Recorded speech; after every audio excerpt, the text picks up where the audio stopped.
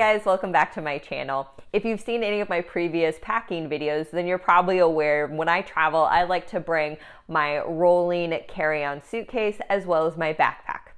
But once I get to my destination, both of those bags are a little too bulky to go hiking or exploring the city with, so I like to downsize to a smaller bag, preferably crossbody, that allows me to be hands-free but still hold my essential items.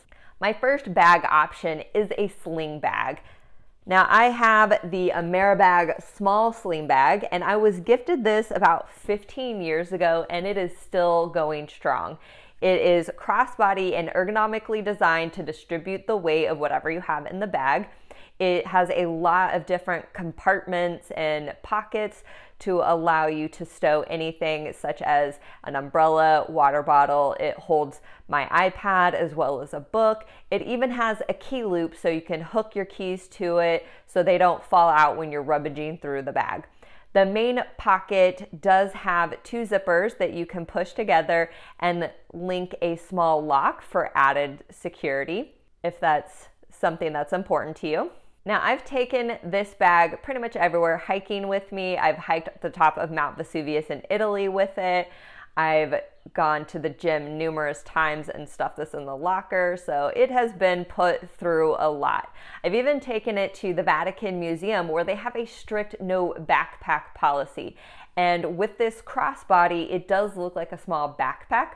So instead of wearing it crossbody, I did loop it over one shoulder so it looked like a small to medium-sized purse, and was able to explore the Vatican Museum without anyone approaching me that I was breaking their backpack policy.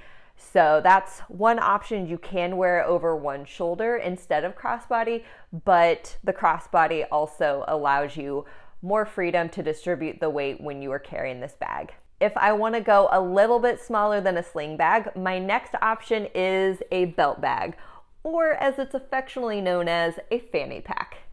Now this particular belt bag does have a lot of room to carry my cell phone, wallet, and power bank, or my phone and my small water bottle. It is very spacious.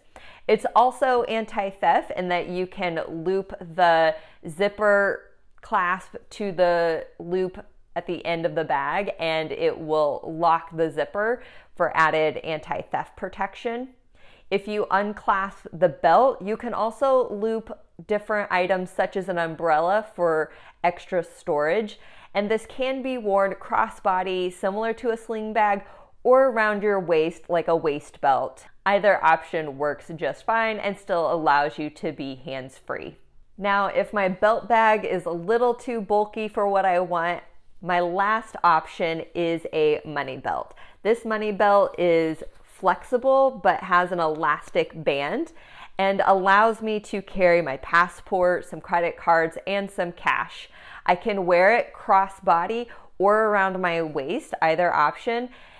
It can also hold my cell phone if I don't mind it being too bulky. However, if I want to hide the fact that I have money, I can wear it around my waist, underneath my shirt, out of sight, so thieves will not be aware of where I'm keeping my cash and identification. Those are some of the crossbody bag options that I choose from when I'm traveling that allow me to be hands-free but still hold my essential items. Comment down below if you use any of these options, and I will see you in the next video. Ciao for now.